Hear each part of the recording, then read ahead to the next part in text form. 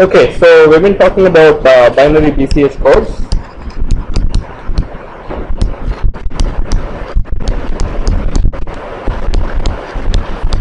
Okay, and we saw a whole bunch of properties. We saw the parity check matrix construction. And then we saw encoding. Okay, so from here we went to the generator matrix, right? So that was quite important. Then we saw encoding. In particular, we saw systematic encoding. We came up with a very simple way of doing systematic encoding. Then what else did we see? Finally, we saw decoding. Okay, so one thing that comes out from all of this is that both these can be implemented in with practical constraints. Okay, so these are very much implementable codes. Can be implemented. Hopefully, I've convinced you of that. The algorithm is not too hard. In today's VLSI, it's quite easy to do it. You can just follow the algorithm and implement code. Okay. So what I'm going to point out today is some important remarks connecting this binary BCH codes to other kind of codes called cyclic codes. It's so one thing I should say is what I defined as binary BCH code is actually not rigorously not the binary BCH code. It's a shortened version of it. Okay. But this is good enough for practical reasons. I'll come back and I'll fix that and tell you what the actual binary BCH code is. What the code that we saw is very closely related to it, but it's not exactly that. So we will see that. Okay. So before we proceed to that, I want to point out about something called erasures. Erasures and errors decoding. Okay. So this is an important step, particularly going towards future decoding algorithms, which are much more complex than what we have today. You have to first understand erasures. Okay, so erasures are an important step in the middle. So the idea of erasures is the following. Okay, so you typically when you have an encoder, you have a message M, which gets encoded into a code word C. Okay. So what I wrote down in our model so far is that to C you add an error vector which is binary and you get R. Okay.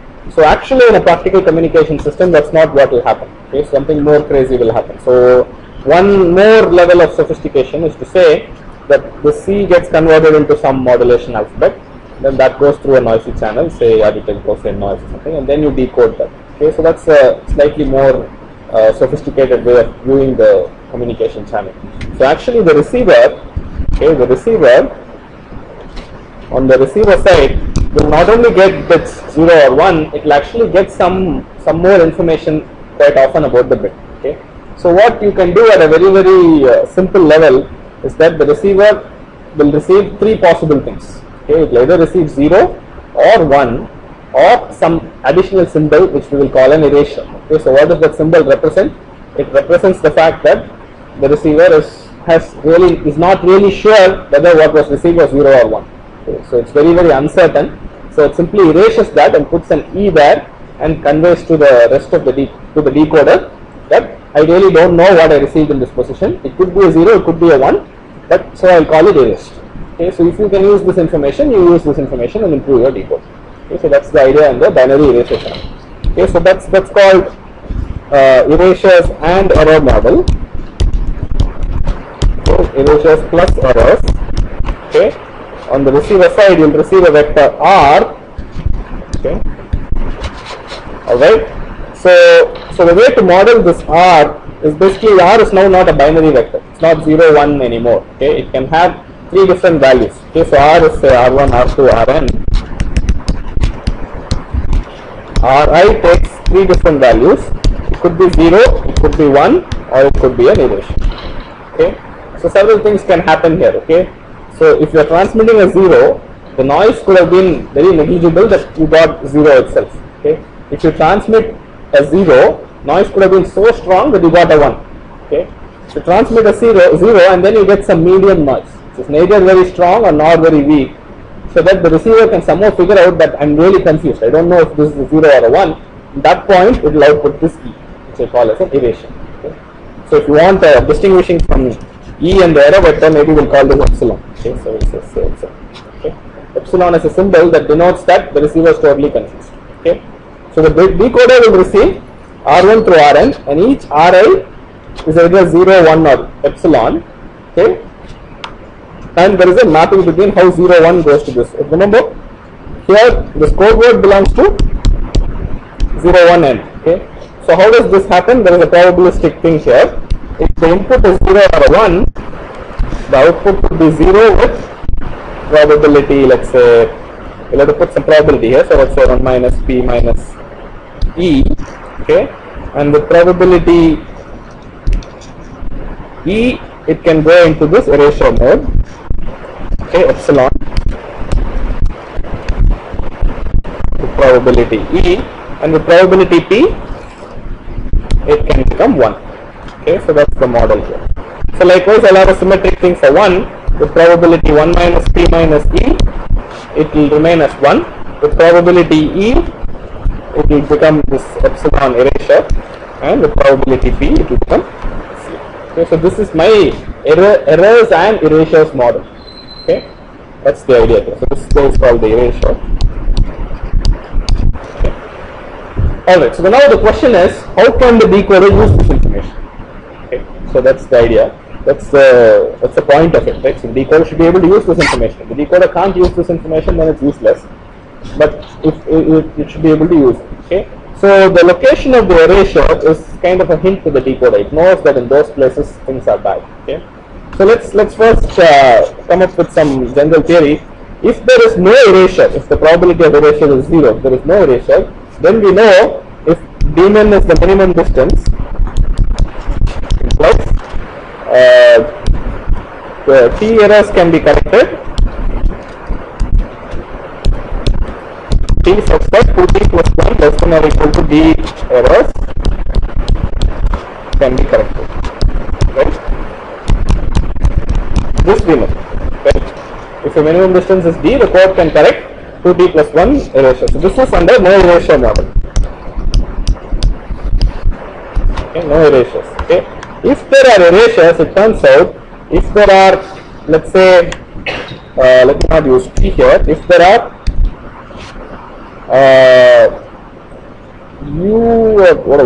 what shall we call it? So let's say u errors and v erasures.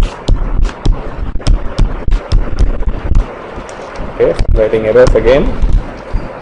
U errors and v erasures are correctable whenever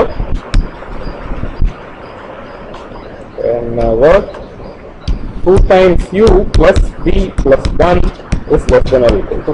Okay, so this is the erasure plus error model.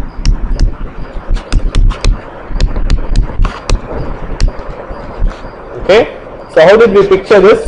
So we saw this big little space here which had all the code words, and we said any two code words are separated at least by a distance d, distance is greater than or equal to d. So if you make t errors and 2d plus 1 is smaller than d, you will always be closest to the code word that you transmitted. So the decoder, what should you do? You should do this nearest neighbor decoder. So you find the code word that is closest to you, and then you decide that is the transmitted code word that will always correct t errors. Okay. So now you have a problem where you have u errors and v erasures. Okay. And I'm claiming there is a decoder for a code with minimum distance d, which can always correct u errors and v erasures as long as 2u plus v plus 1 is less than or equal to d. Is that clear? So that's the meaning of the statement. I didn't quite put it that way. So the nearest neighbor decoder, the maximum likelihood decoder, can correct t errors as long as 2t plus 1 is less than or equal to d. That's something that we know already. Okay, now I have a situation where there are some errors, there are some erasures. Okay, of course, I don't know where the errors are. I know where the erasures are, but what's the problem with the erasures? I don't know if it was 0 or 1. Okay, so that's the problem. And I'm claiming that if in a received block somebody tells you that there were u errors and v erasures, you can always correct it by designing a suitable decoder. How will I do it? Any ideas? How can I go about doing this?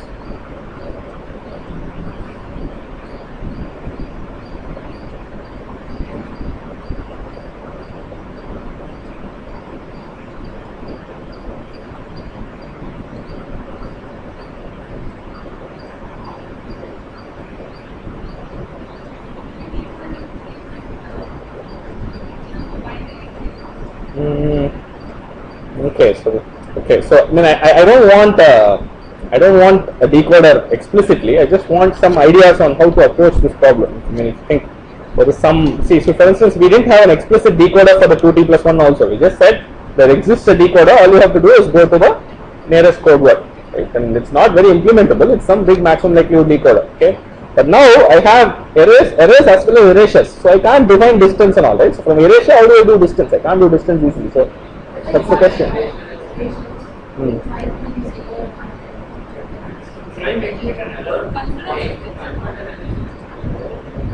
If you convert an erasure to an error, some crazy things can happen. Look at this condition. In this condition, if u is 0, suppose u is 0, we can go as much as d minus 1. So if I keep converting errors to 0 and 1, I might go closer to other code words. I might get many versions giving me the correct answer, right? So I may not be able to control it that way.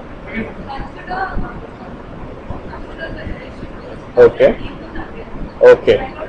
So that's the idea. So that's important. So what you do is you simply drop the bits that were erased from your code. So what is that operation called? It's puncturing. Okay. So you puncture your code at the positions of the erasures. You know the position of the erasures, right? So you puncture your code in those positions. Okay. Now for the punctured code, what is the minimum distance? D minus V. Okay. And I have U errors in the punctured code. As long as 2U plus 1 is less than or equal to D minus V, I can correct the U errors. Okay. So you go to the punctured code, dropping the errors positions, do a maximum likelihood decoding, correct your U errors, and then what will you do? You're still not done, right? What will you do next? Okay, so that's the first step. The first step is clear, right? What do you do next?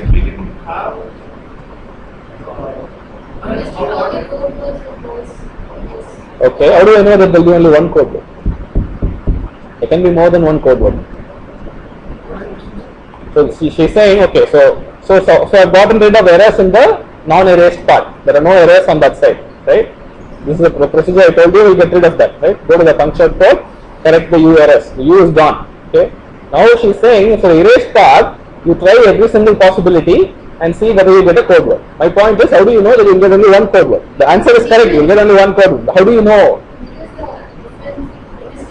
Yeah, exactly. So because you have 2U plus V plus 1 is less than or equal to D, you can show that if there are two different code words that differ inside only that V, the minimum distance will be lesser than D. So think about how you might want to show that. It's not very hard to show that. Okay. So after you get rid of the U also, you will have to have that. Okay. Another way to think about it is, okay. So V is definitely less than or equal to D minus 1, right? Okay. Right. V is less than or equal to D minus 1.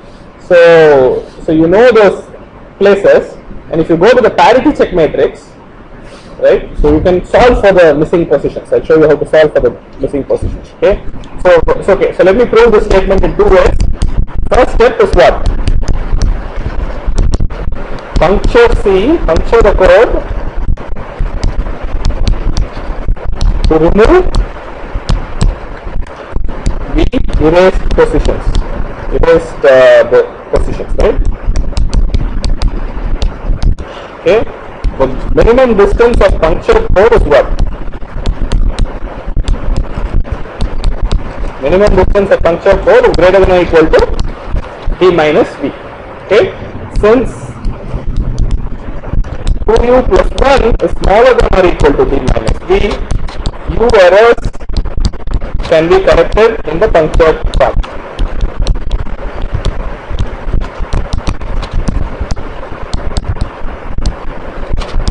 Clear? You're okay? So U errors can be corrected in the punctured part. Now the only problem is figuring out the erased part, and I'll show you some two different ways of doing it. The second step is to correct the erasures. I'll show you a very simple way of doing it. The other way is to exhaustively try everything and argue that there will be only one. I'll argue that there will be only one in another way. Okay.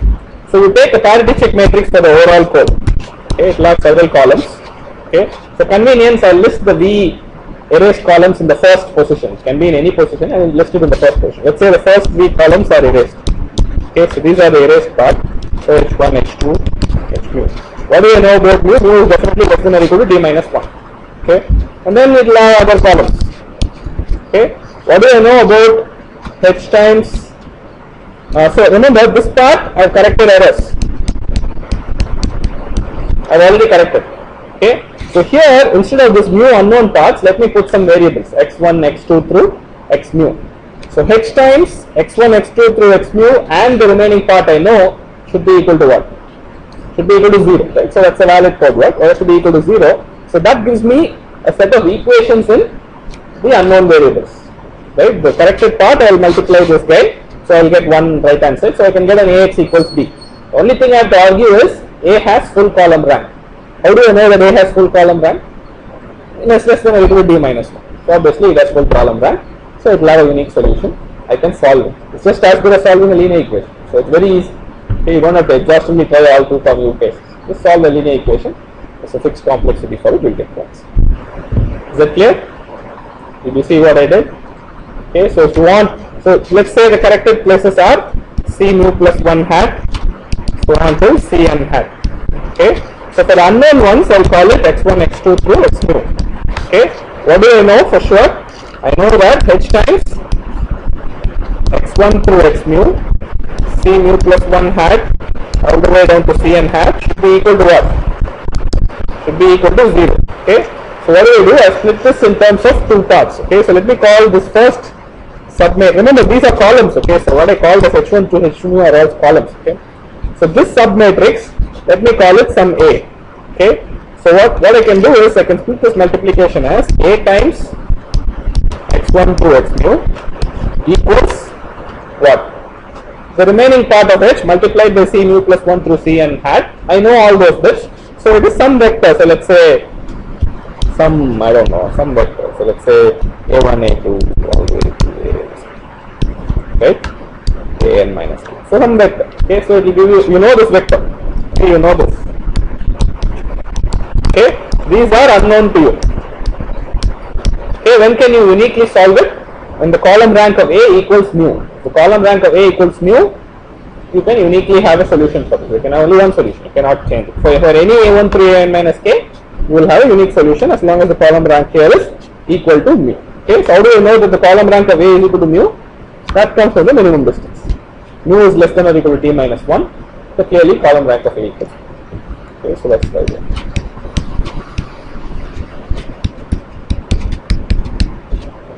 Mu or V, right? We're saying V and V became mu. Looks like that. Is that okay? So that's the idea in claiming that as long as you have U errors and V erasures, 2U plus V plus 1 is less than or equal to D, they can be corrected. Okay, so this is the idea. Alright, so this is independent of DCH codes or anything. This is a more generic idea, but there is an important idea here. Okay, the idea that is crucial here is by giving your receiver more information than just 0 or 1, okay, you can do something more. Okay, you can do something more. Clearly, you can do something more here. Right? So, for instance, if U is 0, you can correct up to D minus 1 errors, assuming that you know where the errors occur. Okay, so if you give your receiver more information about what happened to each bit on the channel, you can do something more. Okay, so that's an important idea which is exploited in today's communication systems. Okay, in today's communication systems, for each transmitted bit 0, we will at least give 6 or 7 bits to the receiver. Okay, so it's not just 0, 1 and epsilon, it is 6 or 7 bits of what is called soft information. Okay, so we'll give a very granular detail. Okay, so you'll say 0 can be received in any of these forms. So you just basically provide much more granularity to your received value. Okay, and that can be very much used by the receiver, and you can really get very good performance. Okay, so this is just like a baby step towards that.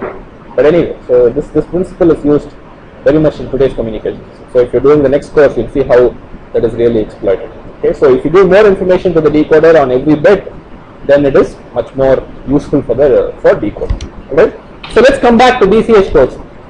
So suppose I say in a DCH code, okay, I'm decoding DCH code, I know how to correct up to t errors as long as 2t plus 1 is less than or equal to d. I can do that. I have a very efficient algorithm for it. Now suppose I say I want to use that decoder, but now I have U errors and V erasures. Okay, I want to use the bounded distance decoder. I don't want to do maximum likelihood decoding with the puncture code and all that. I don't want to do any of that stuff. I want to use the bounded distance DCH decoder because I know it's very easy to do. Right? Otherwise it becomes complicated. Okay. So the question now is, how do you implement errors and erasures decoding in BCH codes? In the bounded distance decoder for BCH code, in the algebraic decoder that we had, how do you interpret this? Okay, so that's the idea. So let me talk about that briefly. So in BCH decoding, okay, suppose you have U errors and B erasures, and let's say 2 plus B plus 1 is less than or equal to D. Okay, so how to adapt the algebraic bounded distance decoder?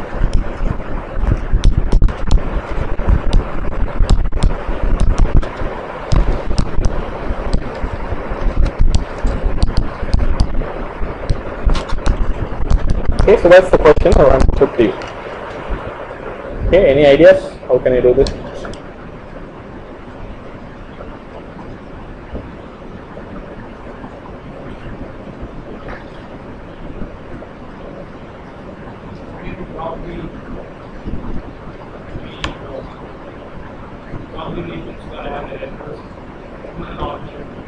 How will you do it? That's where the problem comes, right? You can't drop. Right? How do you compute the syndromes? You can't compute syndromes if you drop. I'm not dropping. See, be very careful. When I say drop, I'm puncturing. You know, I'm not making it zero. So it's a completely different thing. So yeah, you have to answer how many compute syndromes. That's the question I'm asking. See, in the previous case, I correctly sidestepped it. I said you puncture those positions, you go to a punctured code and do maximum likelihood decoding for the punctured code. The same thing you can do here, except that it's only theoretical. You can't implement it, right? So you're not going to be able to do any easy decoding with the punctured code. You will do maximum likelihood decoding. The same method works here. There's no problem. That we were able to say R of beta is R of beta because we knew what R was and we could just substitute. But here we don't. R itself has. Yes, that is exactly the problem I'm posing to you. So here you have some gaps in the R. What do you do when you don't have the received values? How do you do it in the first step? We compute the syndrome, you can't do it. Without the syndrome, you can't do the algebraic decoding. So that's my question to you. How will you do it? There is a very smart and slick method which will get over that. Okay? So that's why I'm presenting it to you. So you'll see it's a very slick method. It's when I describe it, you'll see that it's a very clever method. It's not a very fundamental or conceptual method, it's just a clever method. So what is that clever method? Okay, so I'll give you the first step. The first step is to rewrite this in this form. U plus B by 2 is less than or equal to T, which is T minus 1. Let's say D is odd, so that T is even or odd. That's the first step. So U plus B by 2 I know is less than or equal to the error correcting capability of my code. So can you use this now? Come up with a clever idea. What can I do to the erasures? Suppose I don't know the erasures. What's the first step that you are always suggesting? Or what do you try? You have to try some values for the code. What can we try? Let's just give me one simple thing that you can put the erasures to try. Start off with all 0. Okay, let's say I try all 0. Okay, right? U plus B by 2 is less than or equal to T. I know that. Okay, so B by 2 is less than or equal to T. Okay, I tried all 0. Let's say something happened. Then is there anything else I can try? All 1. Okay, so in fact that is enough. Okay, so you put erase position equal to all 0, you do one decoding. Then you put erase position equals all 1, you do another decoding. It turns out at the output of these two decoding, you can combine the output of decoding these two decoding smartly to get the actual decoder, as long as U plus V by 2 is less than or equal to T. Okay, so you think about why that works. So it's not very hard, just a clever method. So what you do is you put, here's the method. You put erase bits equals 0 and do bounded distance decoding, do the algebraic decoding. Okay, now once you put it is equal to 0, you can do the decoding, right? So it's just a question of computing the syndrome and running the decoding. Okay, do algebraic decoding. Okay, and then what do you do? Next step is do the first step. Second step is you put erase bits equals 1, all of them equal to 1. And then again repeat the algebraic decoding. Okay, so you might say that both can succeed. It turns out both will not succeed. Okay, only one will succeed. And whatever succeeds can be the output of the decoder. Okay, so you can think about why it is true. It's a very slick little idea. You will see that if one succeeds, it means what? One succeeds, the other will definitely fail. Yeah, other will definitely fail because the number of errors within that would exceed T. Okay, right? Because V by 2, if you only put all 0, V by 2 has to be, V by 2 controls it very nicely. See, if you put all 0, the actual error vector there would have some weight. That weight is either less than V by 2 or greater than V by 2. It can't be both. Okay, so if it's less than V by 2, then when you put all ones, the number of errors will become greater than V by 2. Okay, so that's the way you control it. Okay, so you have to prove it. I'm not going to prove it, but this is the idea. Okay, so let's try to remember it. No. So no. Okay, so let me repeat what I'm saying. Okay, so when you put all erased bits equal to 0, how many errors will actually be there in the new received word? Okay, the received word, some portions were erased. You put all of them as 0. How many errors will there be in the new received word? It will be u plus what? Weight of the error vector in that part. Okay. When you put all ones, what will it be? It will be u plus b minus weight of the error vector in that part. Okay. One of these two things has to be smaller than v by 2. The other will be definitely greater than v by 2. Okay. So it will work out better. Okay. So if both succeed, then you have a problem. Both succeed, what happens? You pick the one with the lower number of errors. Okay. So you do that. Is that okay? If either one succeeds, you pick one. Depending on if V is high enough, then only either one will succeed. If V is very low, V is 0 for instance, and U is less than T, then both will succeed. Both may not succeed. Right? So you have to think about what will happen. If V is very small, yeah, V is 0, both will succeed. Right? So both succeed, then you have to pick the one that gave you the lower number of errors. Okay, if both give you the same code word, then both are fine. It's no problem. Is it okay? That will be the correct answer. Okay, so you just combine the output of these two decoders in a smart way to get the answer. Is that okay? You can prove that it works. Alright, so that's about BCH decoding with errors. And now we're going to move to the part that I was talking about. This is the cyclic codes part. Okay, so like I said, the codes that I defined for you are not really binary BCH codes. They are shortened versions of the binary BCH codes.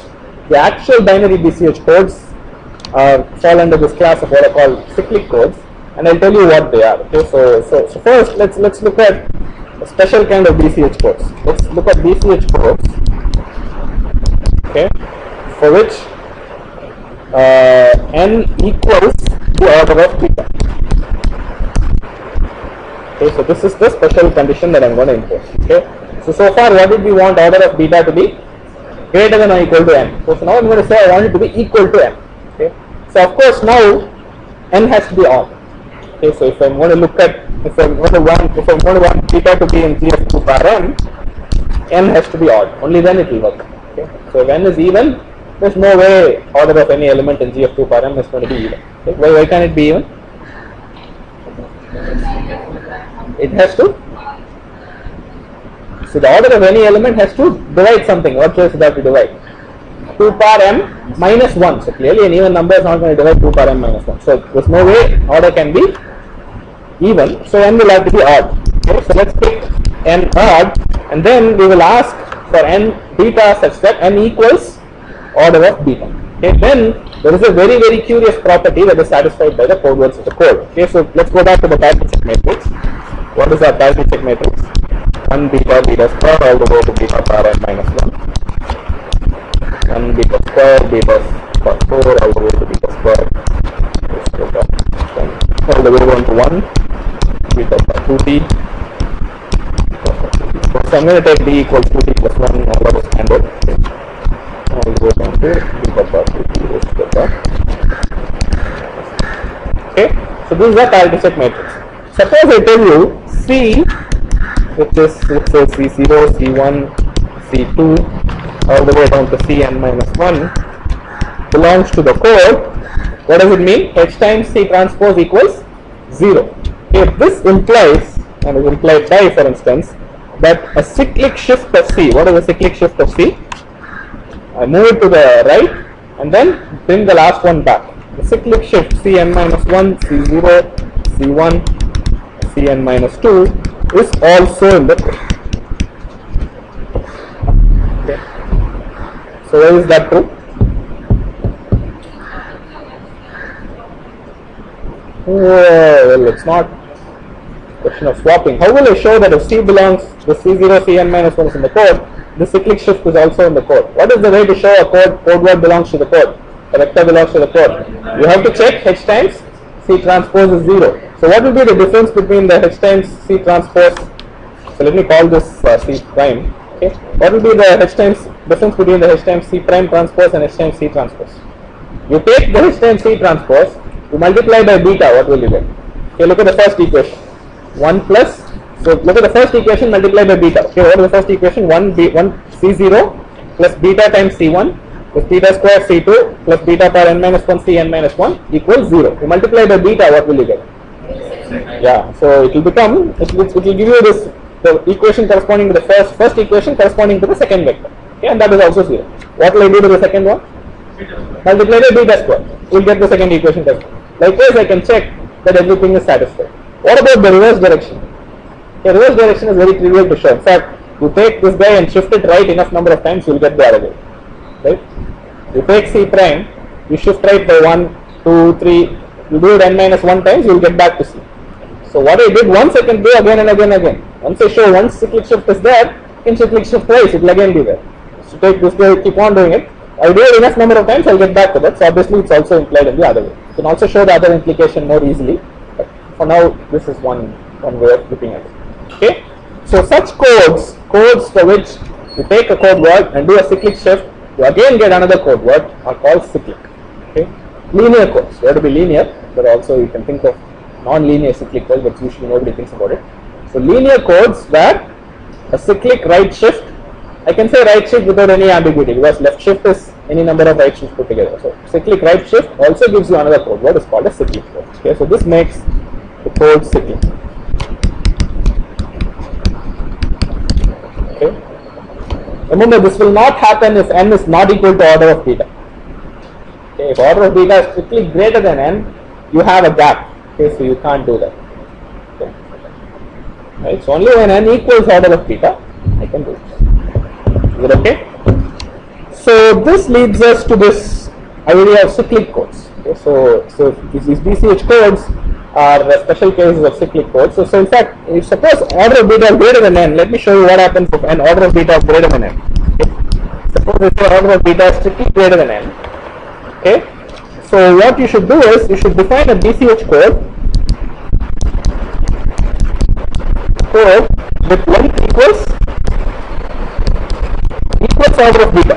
Okay, why stop at n? Okay, so you define a BCH code with length equals order of beta. That code will be cyclic. And then how do you go from that code to this guy?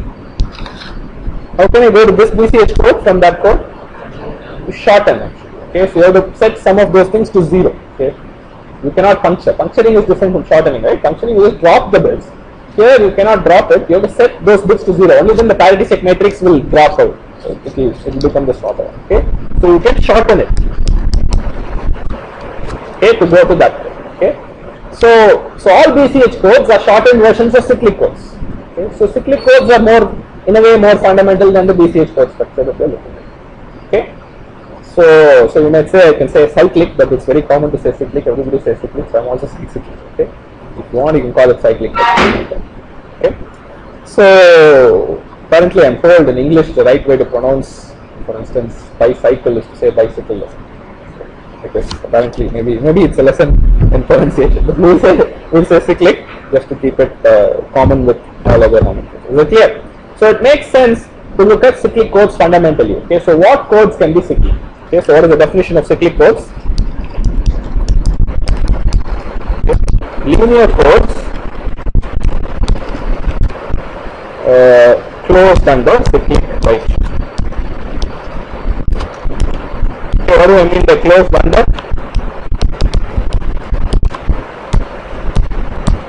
Okay, so this right shift can also be replaced by left. Both of them are equivalent. Okay, closed under means I have a code, I do an operation, I don't leave the code. So if that is the thing, then that operation is said to be closed under that. The code is said to be closed under that operation. Okay, so here the code is closed under cyclic right shifts. Okay. So such codes are interesting fundamentally from various reasons. They have a very nice rich algebraic structure, and interestingly BCH codes are special cases of it, or shortened versions of it in general. Okay, so maybe we should look at it. So we'll see it real quick in a couple of classes. It's not too crucial, like you saw. I mean, the cyclic property was not really used anywhere, right? We never used it. We only used one property, which also is true for the cyclic one. We used this notion of a generator polynomial, right? So that is quite that will come from the cyclic code in a very nice way. Okay. So that's a very nice characterization. Except for that, nothing else is used. Okay. All right. So let's see some theory. The first thing is we need a nice mathematical notation for or conceptual understanding of the cyclic right shift operation. Okay. So cyclic right shift, we know what it is, but how do you describe it in algebraic structure? Okay, so this is the way to do it. You first define some ring which I will call Rn. Ring Rn is basically, okay, so we'll only do binary. Okay, so we'll only do binary. So before I do that, we'll only do binary cyclic codes. So for binary cyclic codes, we will usually set n to be odd. Okay, so just fix these things. We are only dealing with binary codes and n odd. Okay. So this ring Rn is basically polynomials of degree less than or equal to n minus 1 with binary coefficients. Okay. Okay. So this is the ring Rn. Okay. Addition is trivial, right? Addition is very, very trivial. If you add two polynomials, you'll get another polynomial in the ring. I have to define multiplication. Why should I define multiplication? If I do regular polynomial multiplication, what can happen? Can this be a ring? No, I mean you will go outside of this set, right? So you take two polynomials of degree n minus 1, you multiply, you will get a polynomial of degree x bar 2 n minus 1. I mean there is no way that is going to be in this set. So what we will do is multiplication is done modulo x bar n minus 1. Okay. Alright. So I could have picked any other polynomial of degree n. I will pick this x bar n minus 1. Well, minus 1 is the same as plus 1. Okay, so I will say x bar n plus 1. Because I am dealing with just binary stuff. Everything is g of 2. So I will say I will do multiplication modulo x bar n plus 1. Okay, the reason why I am saying that is, if somebody tells me that I have c of x, which is c0 plus c1x plus so on to cn minus 1 x bar n minus 1, it turns out this definitely belongs to Rn, right? No problem. If I multiply c of x by something in Rn, I will get a cyclic right shift. Okay, what is that thing I should multiply by? By x. So if I multiply by x, so x times c of x equals what? Cn minus 1 plus c0x plus c1x squared all the way down to cn minus 2 x bar n minus 2 in x bar n minus 1, I'm sorry, in Rn. Okay. So in this ring that I have, multiplication by x nicely captures cyclic right shift operation. So if what will I do for multiplication for cyclic right shift by two positions? X squared, x bar 3n. Okay, I can even multiply by x inverse if I like, as long as I define x inverse suitably, I can do that. Okay, I can do a left shift. Okay, what will be that? That will be x bar n minus 1. Okay, I can define. So in a ring, x bar n is equal to 1. Okay, so x inverse is the same as x bar n minus 1. I can define that way.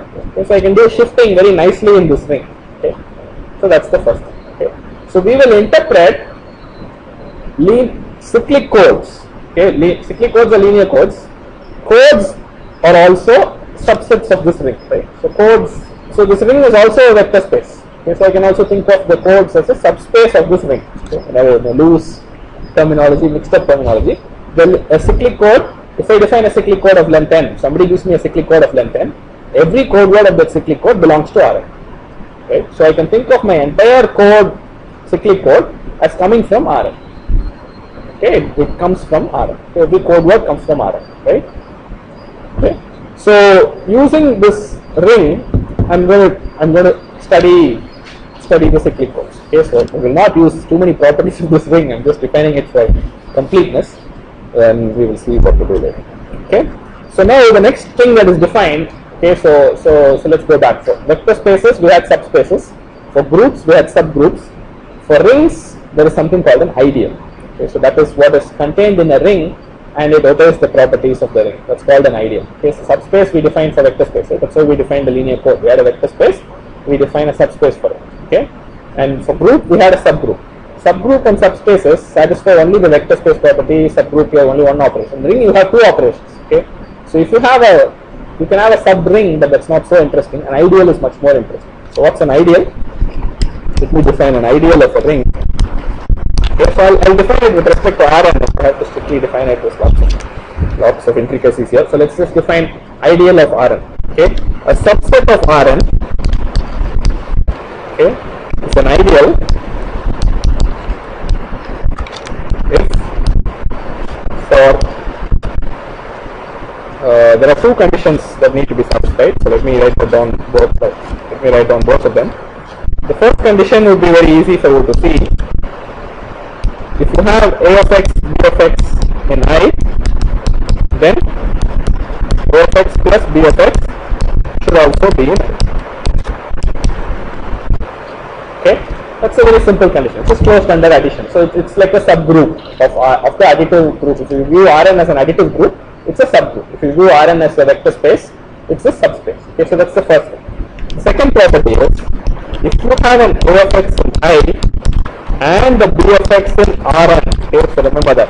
I have an a of x in I, have a b of x in Rn, then b of x times a of x should actually belong to I. Okay. So this sounds like a very, very strong requirement. Okay, so I'll motivate this a little bit later. This is what's needed. Is that okay?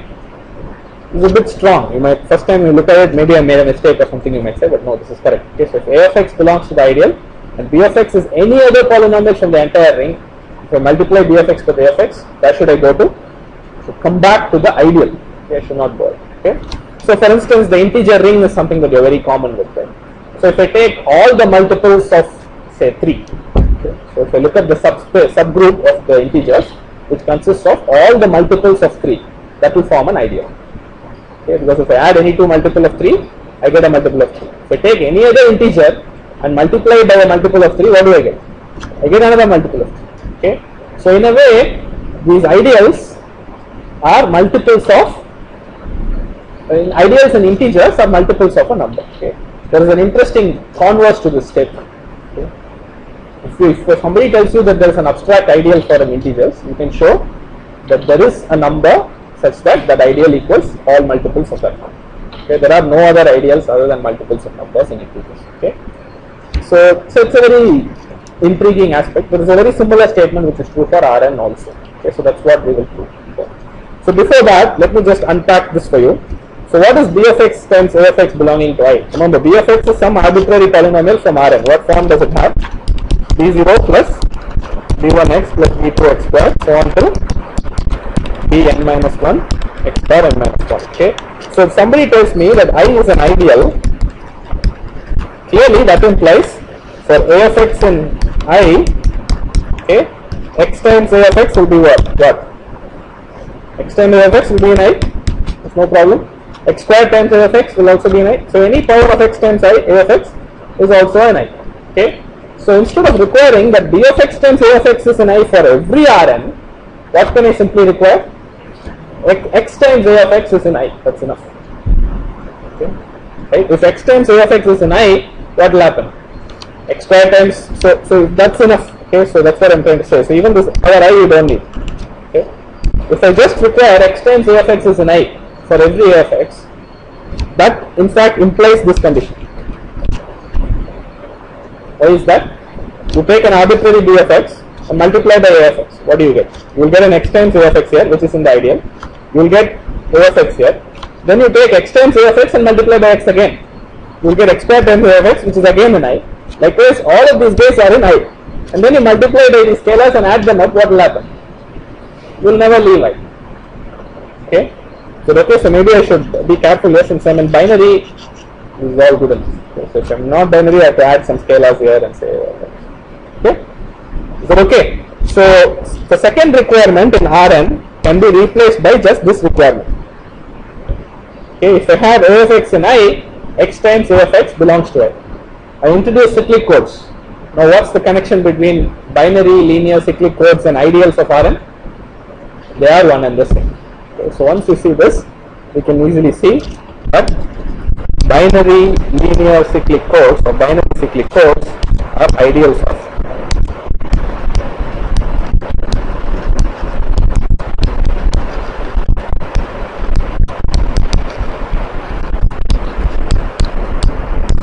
Okay, so this is the first and interesting result as far as cyclic codes are concerned. So once you understand ideals of Rn, you understood all possible binary cyclic codes.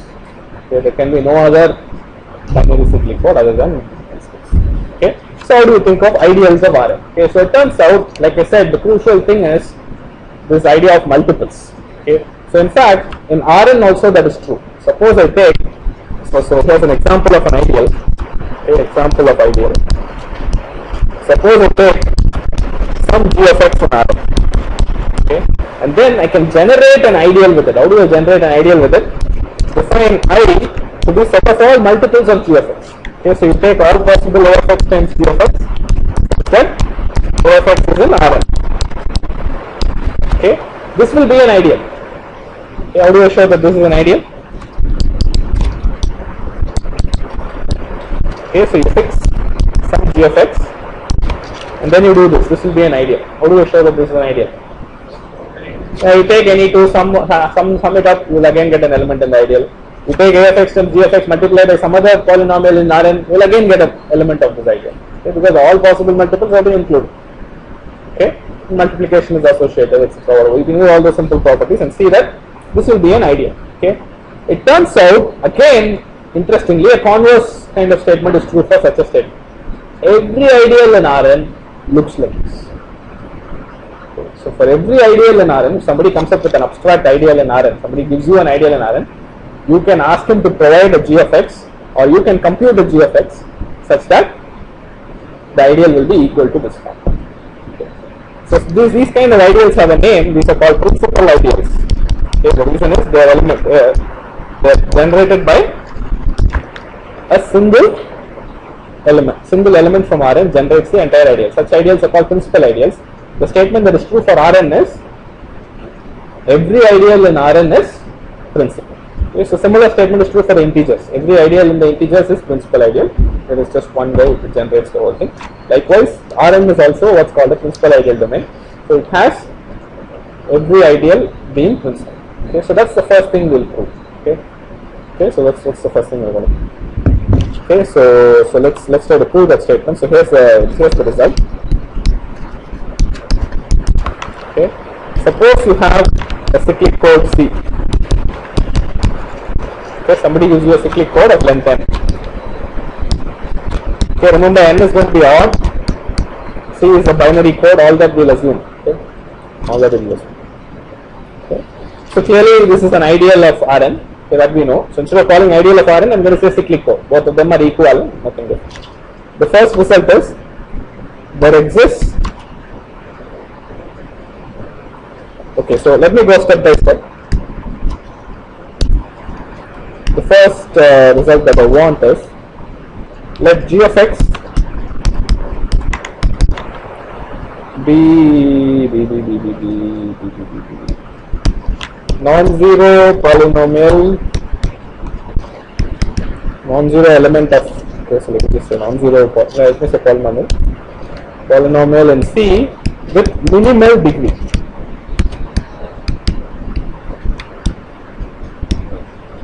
Okay.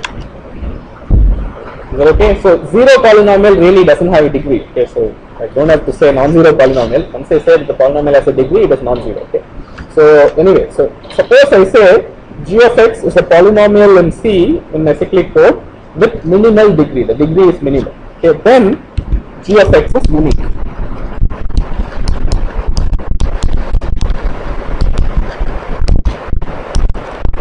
Okay, it's very easy to prove it. Okay, so how do I prove this? If I say the non-zero polynomial in the cyclic code with minimal degree has to be unique. Why is that? How do you prove it?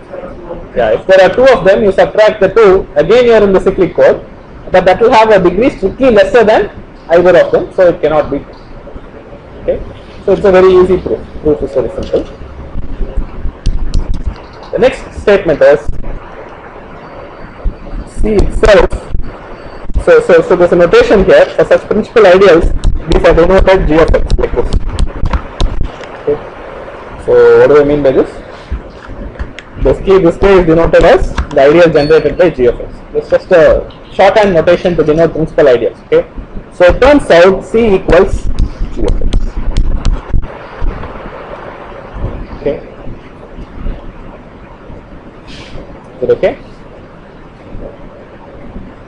Fine. So how do you prove this? How can I prove this? Any ideas for proving it? Then I take any code word and I find the remainder. Yeah, so what do you use the division algorithm? Okay, so you take, let C of x belong to C. Okay, then you divide C of x by G of x. Okay, where will you divide this? So you don't divide in Rn. Okay, Rn is a crazy thing to divide in. So you have to divide this in G of 2x. Okay, so just a regular division. Okay, so then you will get a quotient and a remainder. Okay, so now if I push this to this side, what will happen? I get C of x which belongs to C, and then I get a Q of x plus G of x. What does this belong to? If I do say modulo x minus 1 by n minus 1, which I don't have to do because C of x has degree less than or equal to n minus 1, right? So if I divide by G of x, which also has degree less than or equal to n minus 1, I will not exceed degrees in any way. Okay, so this will be fine. Both of these cases belong to C. Why does this also belong to C? G of x belongs to C. Any multiple of G of x also belongs to C. Both of them belong to C. So what about the sum? That will also belong to C. Okay. Now I know degree of R of x is what? Strictly less than degree of G of x, and this will not give a contradiction only if R of x is equal to 0. Okay, so this, why? Because degree of G of x is minimal, right? You see that? Okay. See, I have a now, so suppose R of x is not 0, what will happen? R of x has degree strictly less than the degree of G of x, and R of x also belongs to C. Okay, so that's a contradiction of the minimality of the degree of G of x. So that implies R of x is 0. Okay, so every C of x in C has to be a multiple of G of x. Okay, so there are various other ways of showing it. This is how you quickly show it. Is that okay? Think about that. So I'll take just 2 more minutes and give you the last property, which is again interesting. The third property is G of x divides x bar n minus 1 in G of 2x.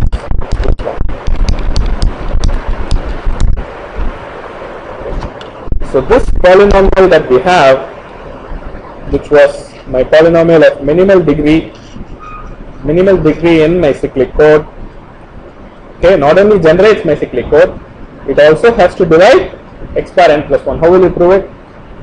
Whenever something has to divide it, you always use the remainder, division algorithm. Take x bar n minus 1, divide by G of x. Okay, you will get Q of x times G of x plus R of x. Degree of R of x is strictly less than degree of G of x. Now you do modulo x bar n plus 1. What will happen? X bar n plus 1 will go away. So you see that Q of x times G of x belongs in the ideal, belongs to the cyclic code. Okay, and it is equal to R of x, and R of x is degree strictly less than what G of x is supposed to be. That's a contradiction. So that cannot happen. So R of x has to be 0. Okay. So this polynomial of minimal degree in a cyclic code is a powerful polynomial. Once you get a handle on it, you know everything about the cyclic code. Okay. So that polynomial is called the generator polynomial of the cyclic code.